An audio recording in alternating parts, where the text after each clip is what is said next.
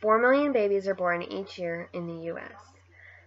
Of those babies, 40,000 of them will be born with a congenital heart defect.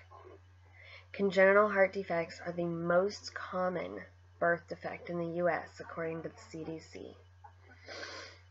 Congenital heart defects can be anything from a hole inside the walls of the heart, a leaky or narrowed valve, and in more serious cases,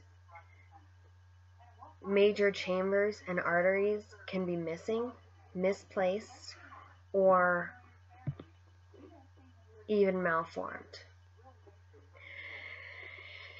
CHD is extremely underfunded and under-researched compared to the amount of children it affects each year, according to the Children's Heart Foundation, who have donated more than $9 million to research that has led to children with CHD being able to live longer, fuller, happier lives.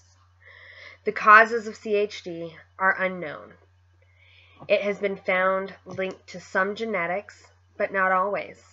It has been found linked to some environmental factors that the mother faces, but again, not always.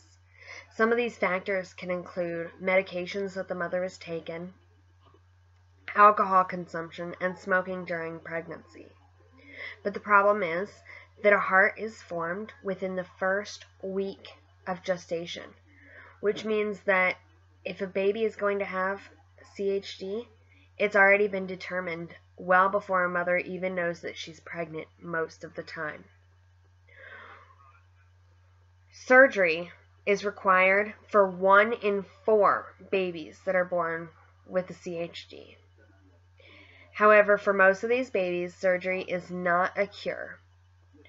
And while many live otherwise healthy lives, some develop other disabilities that are related to the heart and can be related to other things as well. Follow-ups are required forever through a cardiologist. It's important that they take medication whenever they have any sort of procedure, such as dental work done, in order to prevent infections in the heart. CHD is not always caught.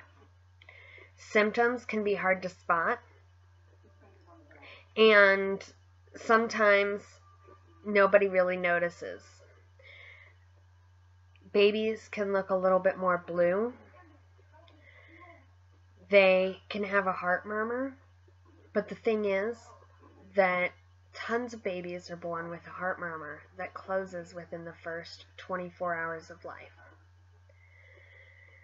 There's also been a mandatory newborn pulse oximetry screening where they check the pulse oxygen levels of one finger and the toe on the opposite foot of the hand that they check. This screening has led to many cases that may have gone unseen to be solved or been found in congenital heart defects.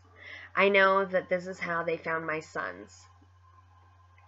When he was born, he had a heart murmur, and they told me it would go away and it wouldn't be a big deal.